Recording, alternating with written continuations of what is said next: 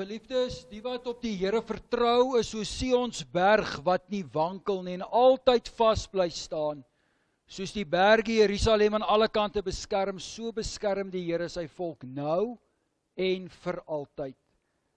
Geliefdes, genade, barmhartigheid en vrede word aan u geskenk deur ons drie-enige God, God die Vader, God die Seun en God die Heilige Gees. Amen. Gemeente, laat ons 'n lofsang sing tot eer van God op hierdie hervormingsfees. Kom ons sing uit Gesang 196 vers 1 en 4.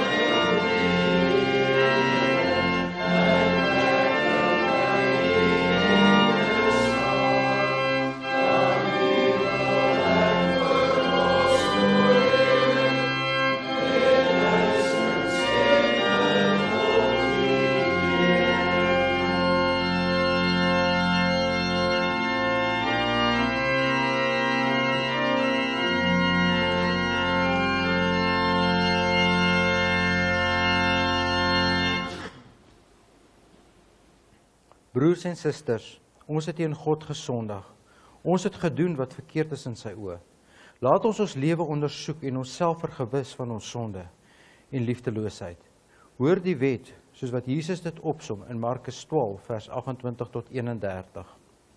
Een van die skrifgeleerdes het hulle oor redeneer en nader gestaan. Toe hy sien dat Jesus hulle 'n goeie antwoord gegee het, vra hy vir hom, wat is die heel grootste gebod? Jesus antwoord hom, die eerste is, luister Israel, die Here ons God is die enigste Here. Jy moet die Here jou God lief hê, met jou hele hart en met jou hele siel en met jou hele verstand en met al jou krag. Die tweede is, jy moet jou naaste lief hê soos jouself. Geen ander gebod is groter as die twee nie. Ons weet nou dat ons sondig en doen wat verkeerd is in die oë van die Here. Laat ons skuld bely. Kom ons sing uit Psalm 130, vers 1, die tweesjesbereiding.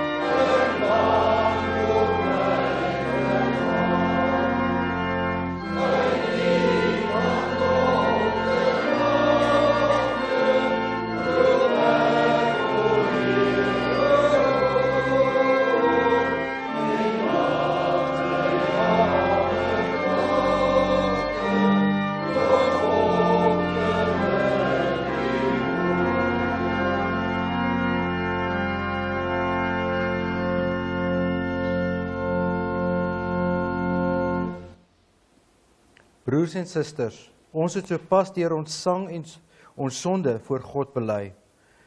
In 1 Johannes 2 vers 1 verseker God ons dat hy ons vryspreek. En as een van ons sondig, ons het Jesus Christus, die regverdige, as ons voorspraak by die Vader. Almal wat vrygespreek is, bely opnuut hulle geloof in die drie-enige God. Kom ons bely ons geloof.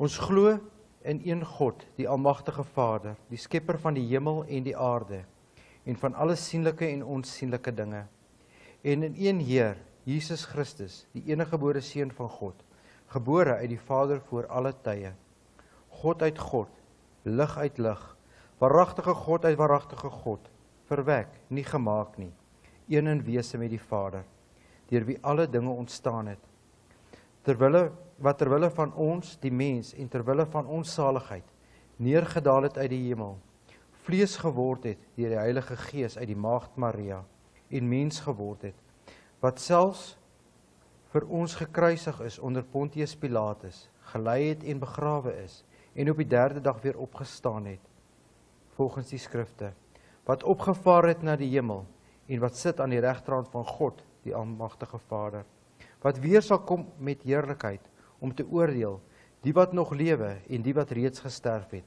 wie se koningsheerskappy geen einde sal hê nie, en in die Heilige Gees, die Heer en lewendmaker, wat van die Vader en die Seun uitgaan, wat saam met die Vader en die Seun aanbid en verheerlik moet word, wat gespreek het deur die heilige profete. Ons glo een heilige, algemene kerk, gegrond op die leer van die apostels. Ons bely een doop en vergifnis van sondes. Ons verwag die opstanding van die ontslapenis en die lewe van die toekomstige eeu. Amen. Ons het nou ons geloof bely. Kom ons wy ons lewe opnuut aan die Here. Ons sing uit Gesang 191, vers 3.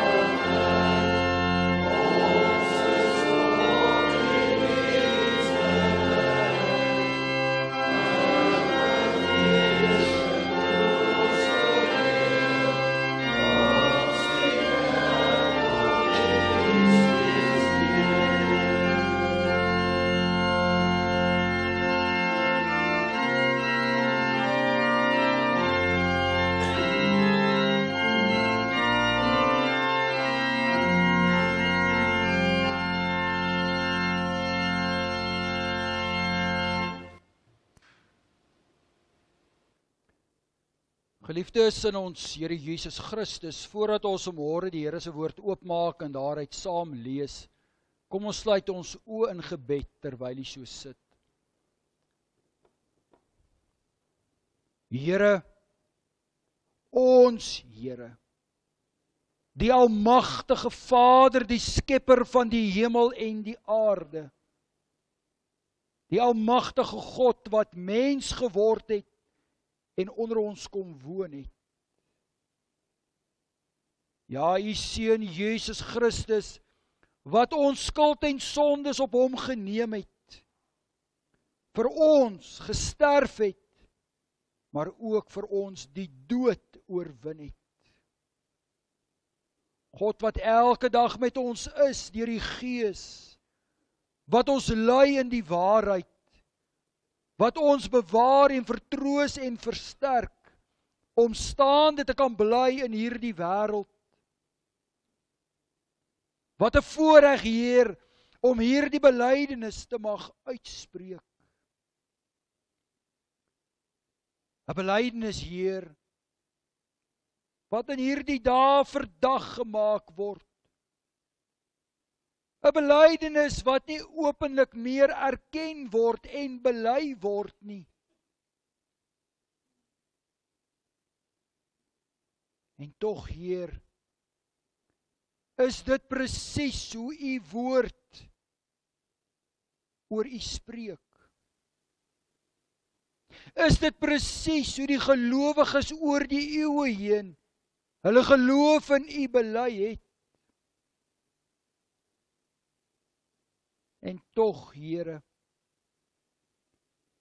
is daar soveel wat in hierdie dae hulle rug op hierdie belydenis keer.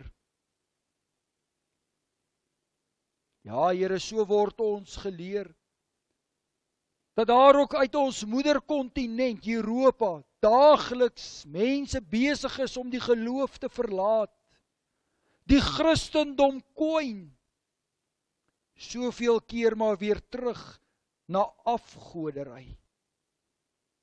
Kerke staan leeg, kerke word omskep in nagklubs, restaurante en dergelike dinge. Maar Heer, dis nie net in Europa nie. Dis maar oor die wêreld heen. En ook hier, Heer. Ook in die midde van hierdie suidpunt van hierdie donker kontinent is die Christendom besig om te kwyn en plek te maak vir afgoderry, mensevererings, menslike tradisies en gebruike en gewoontes, van die tradisionele Afrika godsdienste tot die eie ek, die verheffing en die verering van die mens. En dan, Heer, kom ons op 'n dag soos hierdie, om 'n groot gebeurtenis in die geskiedenis te herdenk. En dan, Heer, moet ons kop in skaamte laat sak, en erken dat in baie opsigte is ons ook maar besig om weer te verval. Daarom, Heer, is hierdie ook nie net maar 'n herdenking en 'n terugdink nie, maar is dit ook 'n oproep, dat ons ook sal vas staan, ook in daardie waardes en beginsels van die hervorming, daardie beginsels en waardes wat nie net eie aan die hervorming was nie, maar eie is aan U woord, dat ons U woord weer sal herontdek en U woord voorop sal stel, dat ons U woord sal hoor en dit sal leef, dat ons sal soek na die goddelike waarheid en nie na die waarheid van die wêreld en die gedagtes van die mens nie. Daarom pleit ons, Heer, dat ons as kerk en ook ons as gemeente die woord sal verkondig, ongeag die aanslag, hoe moedswillig dit ook al mag wees. Hoe vernietigend die pogings ook blyk te wees, Heer, bid ons, dat U ons sal sterk maak. Ons bid, Heer, dat U elkeen ook in hierdie gemeente en ook in U kerk wat die waarheid navolg, sal sterk maak. Dat hulle wapenrusting sal aantrek, hulle verantwoordelikhede sal nakom, en nie sal deel word van die massas nie, Here. Ja, Heer, ons is maar mens. Daarom raak ons bekommerd en raak ons bang, raak ons onseker oor die dag van môre en oor die toekoms van U kerk, maar Heer, ons hoor daar die belofte wat oor die eeue heen gespreek word, dat U kerk in stand hou, dat Jesus Christus die Heer en hoof van die kerk is, dat U woord oor tyd heen bly bestaan. Maar Vader, ons weet ook dat dit beteken dat ons nie agteroor kan stil sit nie, maar dat ons ook daadwerklik ook sal moet toetree. Daarvoor, Heer, het ons U genade nodig, en daarom pleit ons, o Heer, wees ons genadig, dat waar ons ook al mag bevind, dat ons ligdraer sal wees vir die waarheid van U woord, in ons doen en late, in ons woorde, in ons denke. Ag Vader, ons dank U ook, dat U hand van ontferming oor ons uitgestrek hou. So dank ons U dat ons môre hier by U mag wees, Ons dank U, Heer, vir U liefde. Ons dank U vir die genesing en die beterskap wat daar ook onder ons broers en susters is. Ons bid en dank ook vir die vertroosting van daardie geliefdes wat ons vooruit gegaan het. Ons dank U, Heer, dat ons kan bely en kan glo dat ons weet dat hulle tuis gekom het in U teenwoordigheid. Maar Heer, ons bid weer en ons vra weer, Here, gee en skenk aan ons daardie geloofsoë, laat ons weier sal kyk as hierdie wêreld, dat ons U sal aanskou. Vader, ons pleit dit, ons bid dit, in die naam van U woord wat mens geword het, Jesus Christus. Amen. Geliefdes, ons gaan volgende die Here se woord oopmaak en ons gaan saam lees uit 3 gedeeltes. Een gedeelte uit die Ou Testament, daar uit die profeteboek Jeremia, Jeremia 36, enkele verse, daarvan af vers 18, en dan ook in die Nuwe Testament, Matteus 26, en dan ook daar uit Handelinge, hoofstuk 7. Ons lees dan nou saam daar uit Jeremia 36, daarvan af vers 18. Baruk het hulle geantwoord, alles is vir my gedikteer, en ek het dit met ink op die boekrol geskryf. Die amptenare het vir Baruk gesê, gaan kruip weg, jy en Jeremia, en niemand moet weet waar julle is nie. Die amptenare het die boekrol in die kantoor van die staatssekretaris Elisama geberre, en toe is hulle na die koning toe in die voorhof. Hulle het hom alles vertel. Toe stuur die koning vir Jehudi om die boekrol te gaan haal. Hy het dit in die kantoor van die staatssekretaris Elisama gaan haal en vir die koning gelees in die teenwoordigheid van al die amptenare wat by die koning aan diens was. Dit was winter en die koning het in die sonkamer gesit met 'n bak gloeiende kole voor hom. Elke keer wanneer Jehudi 3 of 4 kolomme klaar gelees het, het die koning dit met 'n skrywersmes afgesny en op die vuur in die kolebak gegooi. Hy het so gemaak tot die hele boekrol in die vuur was. Geliefdes, en dan lees ons saam daaruit Matteus 26. Ons lees daar saam vanaf vers 63. Maar Jesus het niks gesê nie. Die hoëpriester sê toe vir hom, ek stel jou onder 'n eed by die lewende God, dat jy vir ons moet sê, is jy die Christus, die Seun van God? Jesus antwoord hom, dit is soos u sê. Daarby sê ek vir julle, van nou af sal julle die Seun van die mens sien, waar hy aan die regterhand sit, van hom wat magtig is, en julle sal hom sien kom op die wolke van die hemel. Toe skeur die hoëpriester uit verontwaardiging sy klere en sê, hy het God gelaster. Waarvoor het ons nog getuienis nodig? Daar het julle nou net die godlasterlike woorde gehoor. Wat dink julle? Hulle het geantwoord, hy verdien die dood. Toe het hulle in sy gesig gespoeg en hom met die vuis geslaan. Hulle het hom geklap en gesê, jy is mos 'n profeet, Christus. Sê vir ons, wie het jou geslaan? En dan, geliefdes, lees ons saam daar uit Handelinge hoofstuk 7, en ons lees daar saam vanaf vers 54. Toe die lede van die Joodse raad dit hoor, het hulle van woede op hulle tande geknars, maar Stefanus, vol van die Heilige Gees, het opgekyk na die hemel en die heerlikheid van God gesien, en Jesus wat aan die regterhand van God staan. Kyk, het hy gesê, ek sien die hemel geopen en die Seun van die mens wat aan die regterhand van God staan. Toe het hulle hard geskree en hulle ore toegedruk. Soos een man het hulle op hom afgestorm, hom uit die stad uitgesleep en gestenig. Die getuies het hulle klere neergesit by 'n jong man met die naam Saulus. Terwyl hulle vir Stefanus stenig, het hy geroep, Here Jesus, ontvang my gees. Toe het hy op sy knieë neergesak en hard uitgeroep, Here, moet hulle tog nie hierdie sonde toereken nie. Met hierdie woorde het hy gesterwe. Geliefdes, tot sover ons skriflesing. Gras verdor en blomme verwelk, maar die woord van die Here bly vir ewig.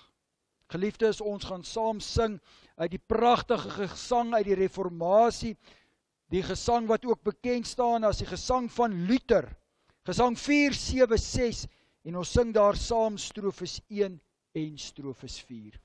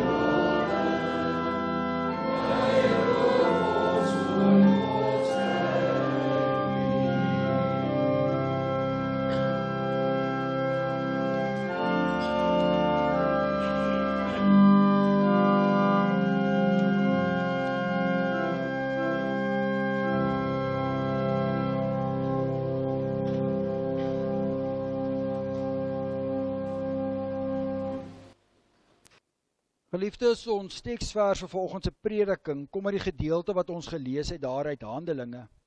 Daar uit vers 56, kyk het hy gesê, ek sien die hemel geopen en die seun van die mens wat aan die regterhand van God staan.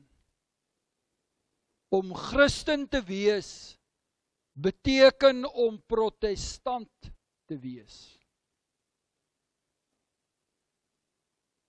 Aan die een kant 'n gevaarlike uitspraak wat so maklik verkeerd verstaan kan word. Om Christen te wees beteken om Protestant te wees. Wat verstaan ons onder protestantisme? Dis nie 'n beweging nie. Dis nie 'n groepering nie. Dis nie net 'n bepaalde kerkgenootskap of 'n familie van kerke en denominasies nie. Dis nie 'n situasie soos dit ons aantref daar in Ierland met die gevegte tussen die Romeinse en die Protestante nie. Daarom moet ons hierdie gedagte van Protestant wees nie verkeerd verstaan nie.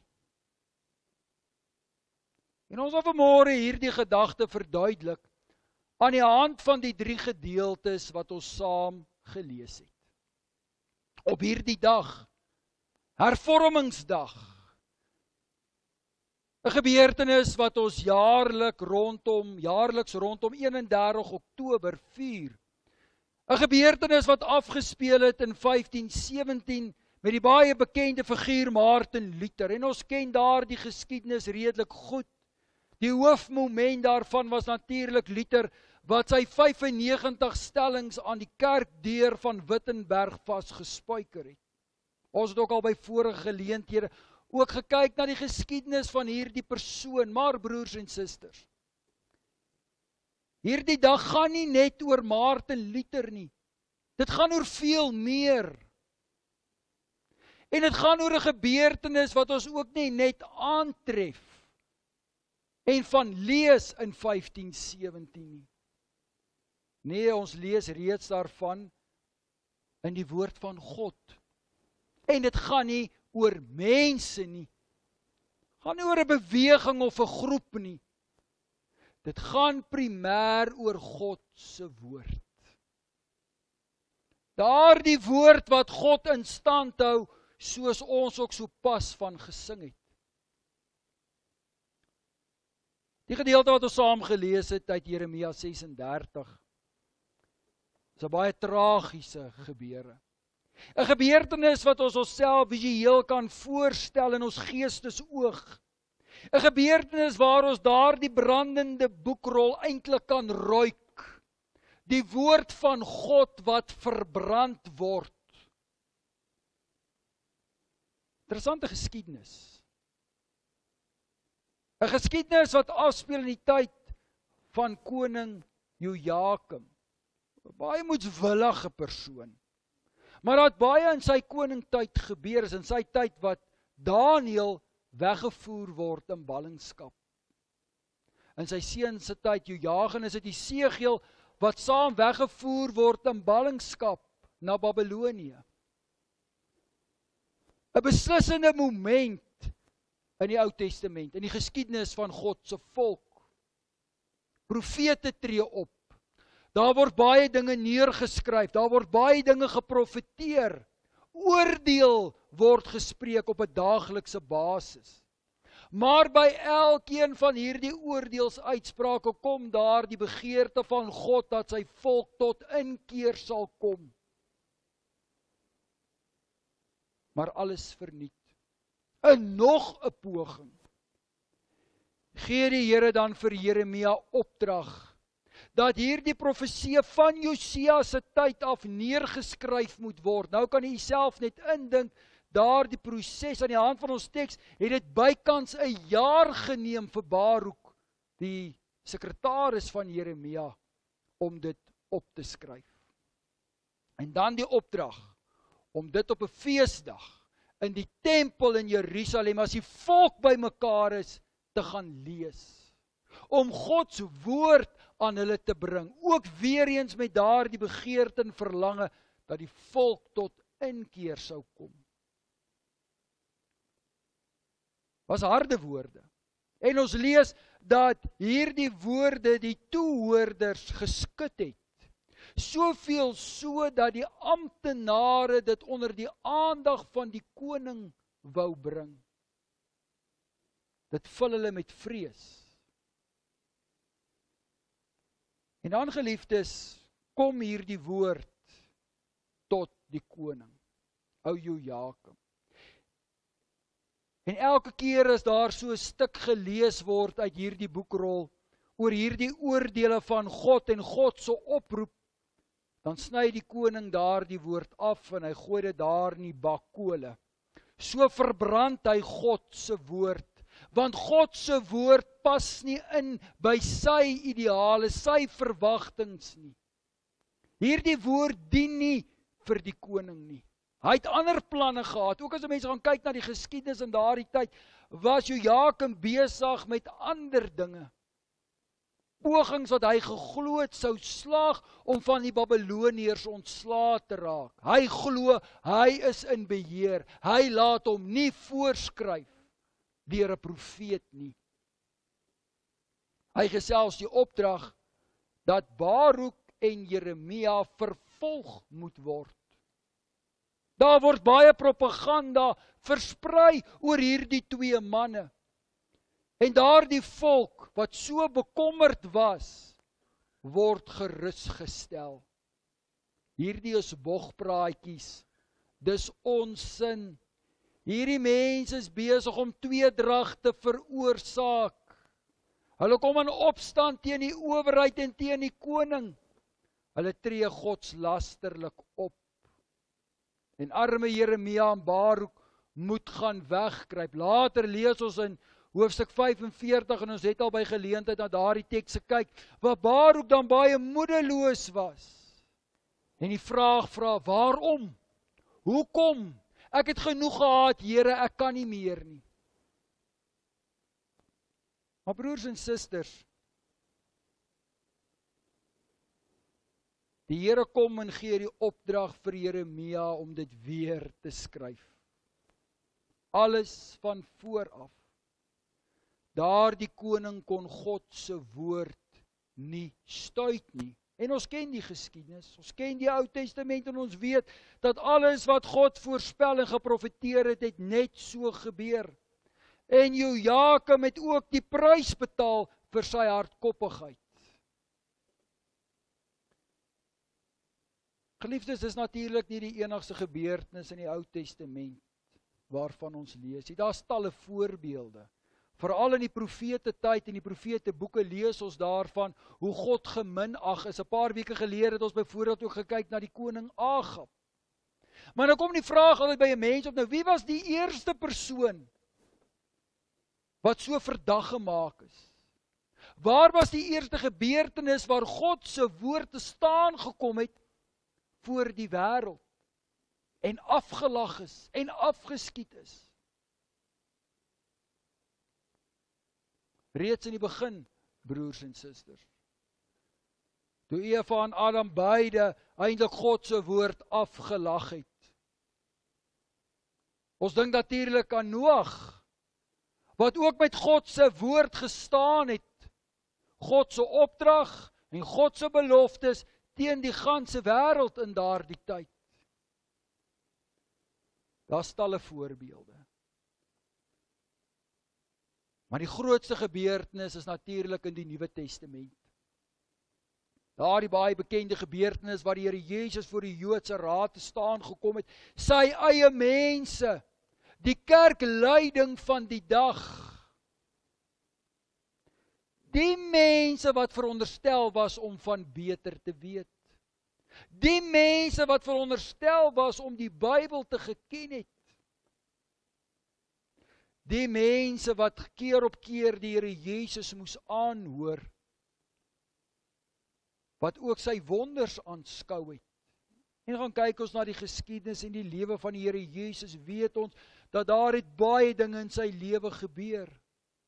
Hy het reeds as 'n jong seun in die tempel hierdie mense geonderrig. En hulle was verbaas oor sy prediking. Sy wonders kon hulle nie verklaar nie, behalwe dat hy van God moes kom. Dat hy inderdaad die seun van God was. Maar jy sien, broers en susters, die Here se woord het ook nie ingepas by hulle verstaan en hulle raamwerk van die wêreld nie. Hulle woord was vir hulle belangriker as God se woord. Want hierdie Joodse raad het baie mag gehad. Die Fariseërs het groot invloed gehad en hulle was besig juis om die guns te wen van die Romeinse owerheid. Hulle was besig om die tempel te vergroot. En net soos Jojakim in die Ou Testament en talle ander, was die Here se manier nie vir hulle aanvaarbaar nie. Daarom moes hierdie man stil, en hierdie man was God se woord. Hy was God se woord wat mens geword het. God het self met hulle kom praat. Daar's talle voorbeelde in die Nuwe Testament wat daarvan getuig en Jesus Christus se godheid bevestig. Maar ten spyte van dit, klap en slaan hulle hom met die vuis, spoeg hulle op hom, kruisig hulle hom, vervloek hulle hom. Maar net soos in Jojakim se tyd, toe hy geglo het, hy kan die woord van God verbrand. Glo hulle kan die Here Jesus stilmaak, hulle kan God se woord stilmaak, maar hy staan op. Hy oorwin die dood. Hy maak sy verskyning. En dan begin die fopnuus, dan begin die leuns, dan begin die verdagmakery en begin hulle om leuns te versprei. Ja, sy lijk is gesteel. Maar dan, broers en susters, uit hierdie belydenis dat die Here Jesus die Seun van God is, dat hy die verlossing bring, dat hy die dood oorwin het, dat hy die ewige lewe verseker, kom gelowiges by mekaar, die gemeenskap van gelowiges. En daarvan lees ons in die boek Handelinge. Die derde gebeurtenis waarvan ons vanmôre gelees het. En 'n gewone man met die naam van Stefanus, een van die eerste diakens, en ons lees vol van die Heilige Gees, word deur die Joodse Raad nader gehark, en lees 'n mens hoofstuk 7, en jy kan dit gerus vanmiddag of vanaand gaan lees. Praat hy met hierdie Joodse Raad, lê hy vir hulle die woord van God uit, presies. Niks is onduidelik nie. Maar dan lees ons dat hierdie Joodse Raad ongeduldig raak, ongemaklik voel. En dan, broers en susters, herhaal Stefanus die woorde van die Here Jesus voor die Joodse Raad, daardie woorde van Daniël hoofstuk 7, waar hy Jesus Christus aan die regterhand van God sien, en dan lees ons, daar's 'n geknars op tande, die haat. Hulle gryp hom en sleep hom en maak hom dood, hulle gooi hierdie man dood met klippe. Kan jy jouself dit indink? Daardie woord in die Ou Testament wat brand, mens het daardie reuk in jou neus, daardie reuk van bloed aan die kruis. Maar ook daardie verwonde man wat met klippe gegooi word. Kan jy jouself dit indink? Alles pogings om die woord van God stil te maak. En nou kan jy dalk al wonder, en dalk is daar van u wat dalk al die vraag gevra het, maar hoe is dit moontlik, omdat die Joodse Raad vir Stefanus kon stenig, want hulle was nie by magte om die Here Jesus te kruisig nie. Dit moes die Romeinse owerheid doen. Baie interessante geskiedenis. Pontius Pilatus is vervang, en daar was 'n man met die naam van Jonathan. Hy was die seun van Annas, die hoofpriester, en hy het die volmag by die Romeinse owerheid gekry, Valentius, die opvolger van Pontius Pilatus, om ook mense ter dood te kon veroordeel. Alles pogings om ook die Jode se guns te vind. Sien hierdie nader beweeg tussen die godsdienstige korps en die wêreldse owerheid ook in daardie tyd. Dis waarom hulle Stefanus kon doodmaak. En in al drie hierdie gevalle het hulle geglo dat as hulle dit doen, maak hulle mense bang, skep hulle vrees by mense om mense te stop, om mense te verhinder om die evangelie te verkondig, om die waarheid oor te dra. Broers en susters, dit sou egter nie by Stefanus stop nie. Daar is talle voorbeelde, ook in die Nuwe Testament en die geskiedenis van die vroeë kerk, waar gelowige mense gemartel en vervolg is. Ons dink aan die ou man Polycarpus van Smyrna, wat op daardie hoë ouderdom ook moes sterf. Christene wat gebrand is, Christene wat vir die leeu's gevoer is. Ons dink aan daardie tragiese geskiedenis in keiser Nero se tyd. Daardie uitspraak van die vroeë kerkvadere, ja, die saad vir die kerk is die bloed van die martelare. Maar dan, broers en susters, gebeur daar in die geskiedenis iets. Die kerk word staatskerk, die kerk kry mag, die kerk kry invloed. Die kerk word groot, die kerk word ryk. Kerk en staat beweeg so naby aan mekaar, dat die kerk eintlik die wêreld regeer. Maar broers en susters, daar's ook die enkelinge wat begin stemdik maak, wat die woord van God herontdek, want die woord van God raak verlore, die woord van God raak stil. En so word die vergadering se stem sterk en die besluite van die hoofleier sterk, van die paus. Ons dink aan mense soos John Wycliffe en Johannes Hus, mense wat ook met hulle lewe moes boet vir dit waarin hulle geglo, die waarheid van God se woord.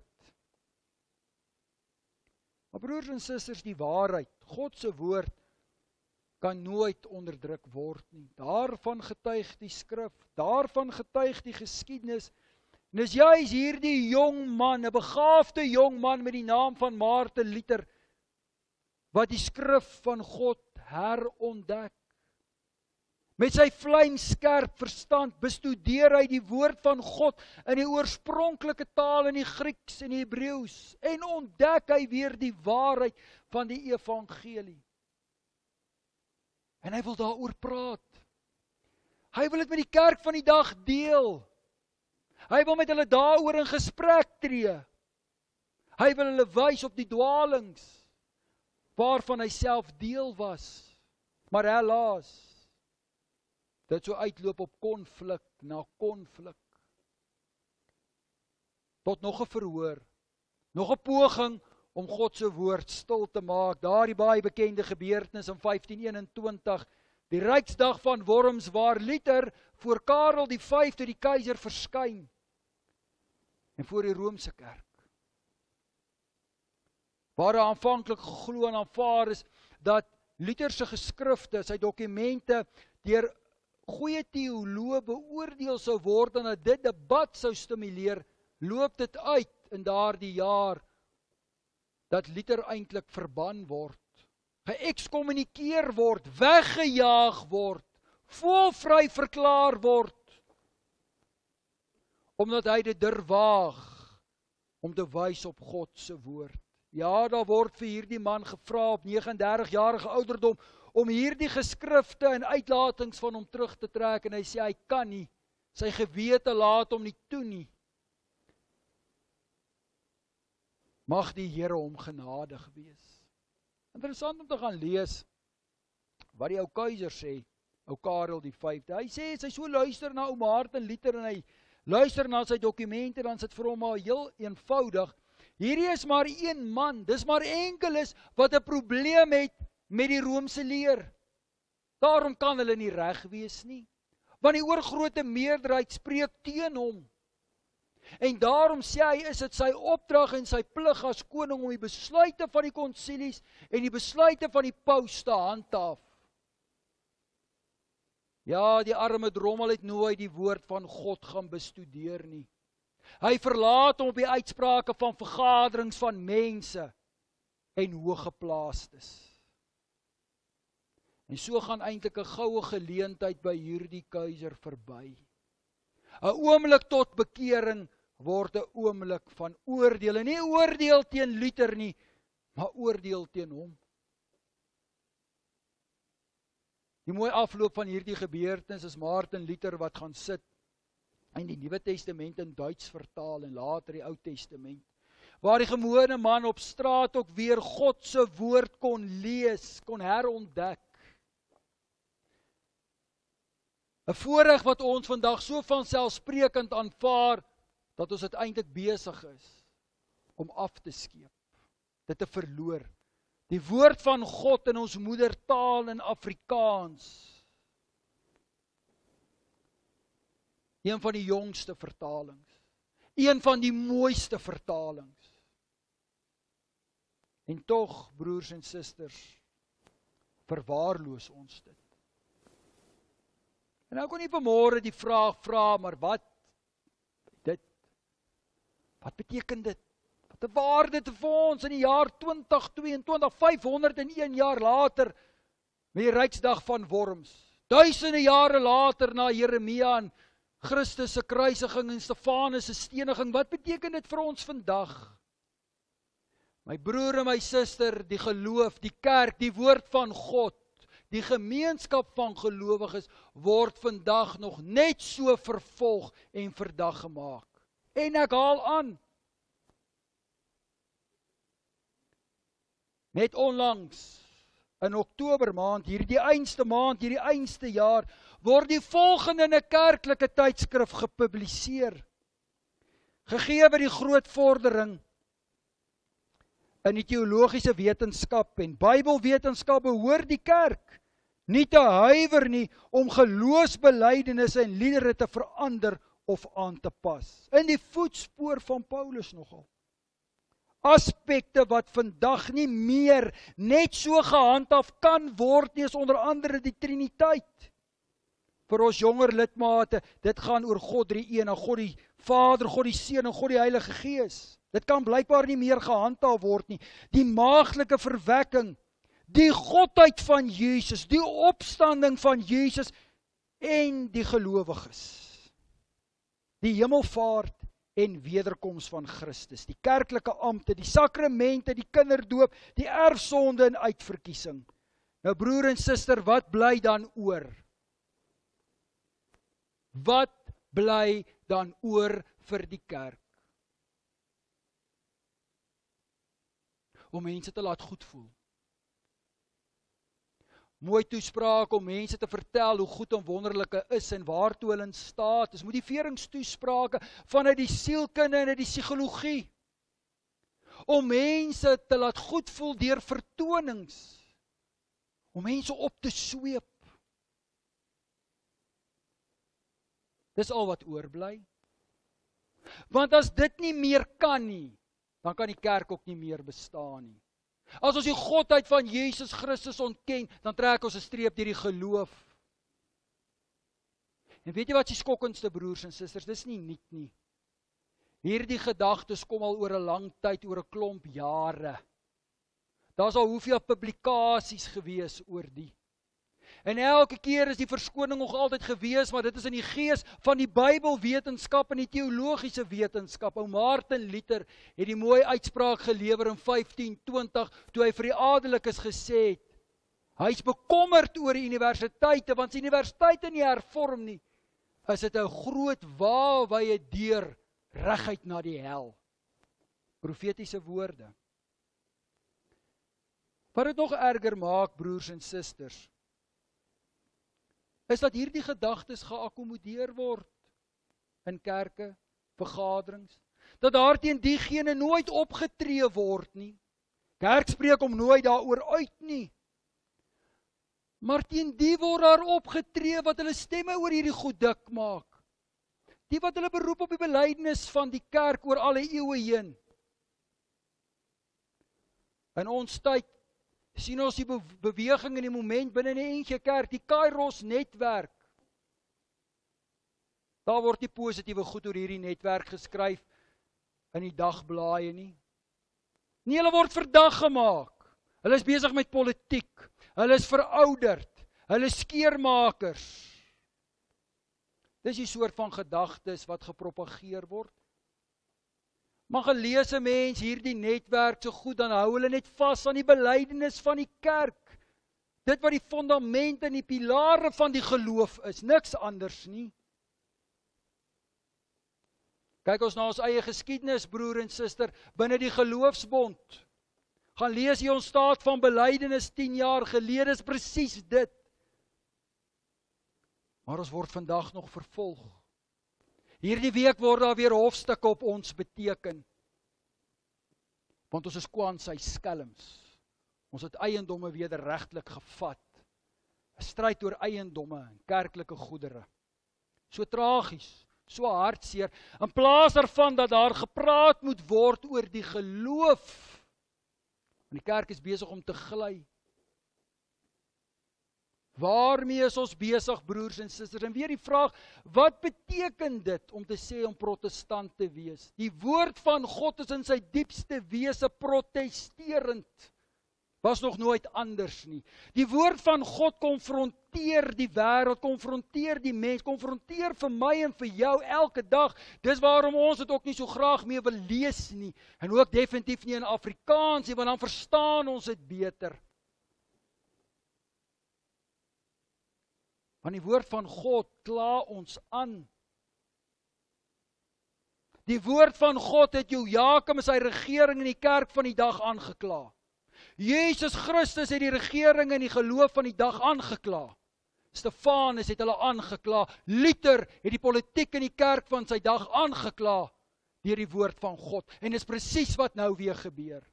En daarom, broers en susters, is ook al hierdie vreemde gedagtes. Ons is besig met politiek. Dis ons altyd die beskuldiging. Alle forme van kritiek in hierdie samelewing wat gebaseer is op die woord van God. is of verkramp of oudmodies of polities van aard. So word daar gepoog om ons tot sooie te bring. Maar broers en susters, ons kan niks anders wees nie. Ons kan niks anders wees as protestant nie, as Christen wees.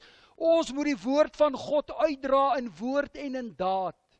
En diegene wat dink, dat hulle die woord van God sal stil maak, om kerklike goedere, om eiendomme te vat, maak 'n groot fout. Jojakim het 'n fout gemaak toe hy die woord gebrand het. Die Joodse raad het 'n fout gemaak toe hulle gedink het hulle kruisig die Here Jesus. Hulle het gedink hulle maak die woord stil toe hulle sy volgelinge gestenig het. Die vroeë kerk is daar ook gepoog om die kerk stil te maak, het nie gewerk nie. Ons weet dat die reformatie, dat die protestante, die gelowiges 'n hoë prys betaal het. Duisendes het hulle lewe verloor. Nou die dag daarna gekyk ook met Bartolomeus nag. Soveel van hulle het ook na hierdie suidpunt van Afrika toe gevlug vir die geloof. En ons eie geskiedenis, broers en susters. Die gelofte. Wat maak ons daarvan? 16 Desember hierdie jaar, waar is ons?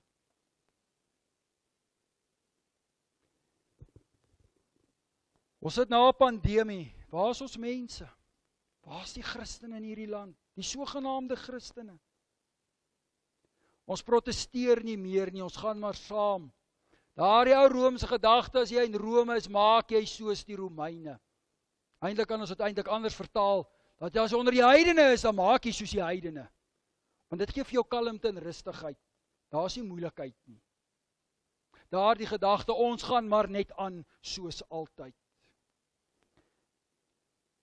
Broers en susters, die gemeenskap van gelowiges, die kerk, die liggaam, die kudde van Jesus Christus, kan nie anders as om die gewete van hierdie wêreld te wees, en omdat hy die gewete van hierdie wêreld is, sal hy vervolg word.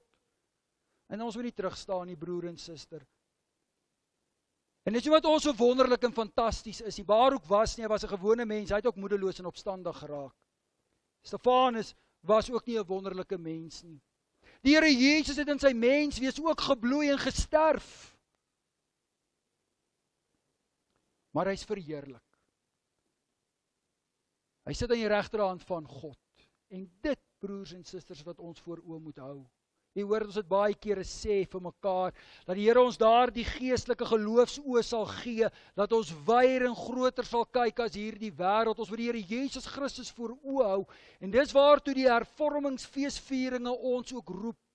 Want dit is presies wat Martin Luther ons weer op laat fokus het. Jesus Christus, die woord van God. Ons moet nie nou moeg word en uitsak nie. Die Here Jesus het by geleentheid gesê, ek het na hierdie wêreld toe gekom om vrede te bring nie, maar die swaard. Wat hy daarmee bedoel? Dis soos ons sing daar uit Gesang 255, 257, die woord verwond, dit deurboor, maar dit genees ook. Om protestant te wees, broers en susters, is om vanuit die woord van God te leef, maar om die woord ook so oor te dra in 'n wêreld wat dit nie wil hoor nie. Met 'n konflik leef. Dis wat dit beteken om 'n protestant te wees. In konflik met die wêreld. Met die woord van God. Want dit gaan nie oor ons nie, dit gaan oor God se woord. En daarom mag ons nooit ophou om te bid.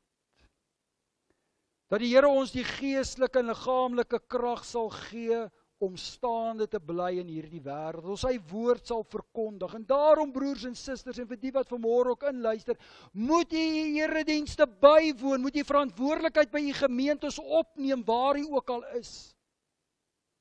Want as ons dit nie doen nie, is ons nie meer Christen nie, is ons nie meer protestant nie, is ons besig om maar deel te word van die massas. Dis in 'n tyd soos hierdie, meer as ooit, dat ons moet sterk staan as gelowiges, waar gelowiges oor kerkgrense en denominasies heen moet hande vat en staan vir die waarheid van God se woord, en nie net hier in Suid-Afrika nie, nie net in Europa nie, maar oor die hele wêreld heen, want die aanslag teen God se woord neem by die dag toe. Dis nie geskiedenis nie. Dis nie gister se nuus nie. Dis vandag. Dis relevant.